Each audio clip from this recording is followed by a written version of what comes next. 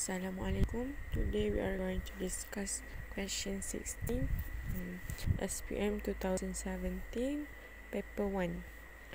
So, as the question is, diagram 7 shows two sectors AOD and BOC of two concentric circles with center O.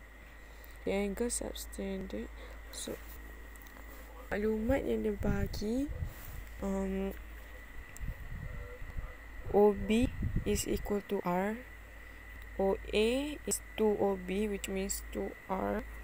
So angle BOC is 2A. So express R in terms of A.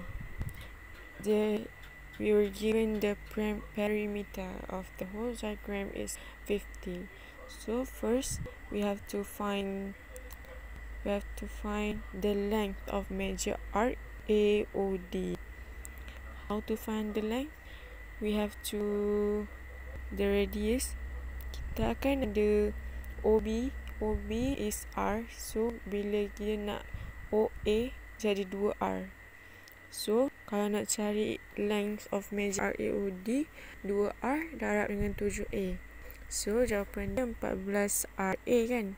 Lepas tu cari length of minor arc BOC.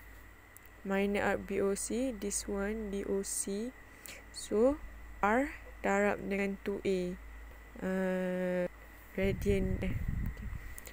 So perimeter of the diagram is 50 cm. So we make an equation 14RA, which is length of major arc AOD, 2RA, length of minor arc BOC plus R, which is the radius.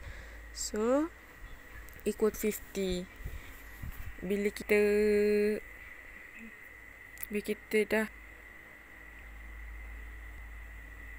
kita dah tambah semua jadi 16RA plus 2R equal 50.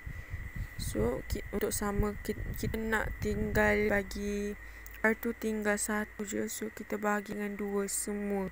16RA bagi 2, 2R bagi 2, and 50 bagi 2. So kita dapat 8RA plus R equal to 25. So kita factorize bagi R kat luar sebab kita nak jadi R tu, sebab kita nak expresskan R in terms of A. So the answer is R equal to 25 over 8A plus 1. So that's all. Thank you.